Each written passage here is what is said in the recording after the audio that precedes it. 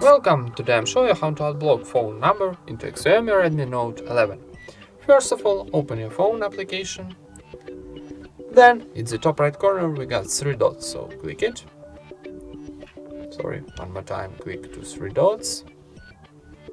And choose settings.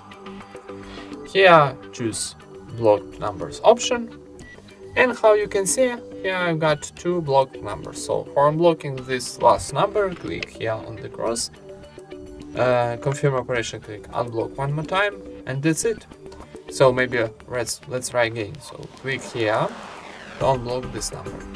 Unblock this number, confirm operation, click unblock, and we unblocked these 2 numbers, and that's it. Thank you for watching, leave thumbs ups and subscribe to our channel.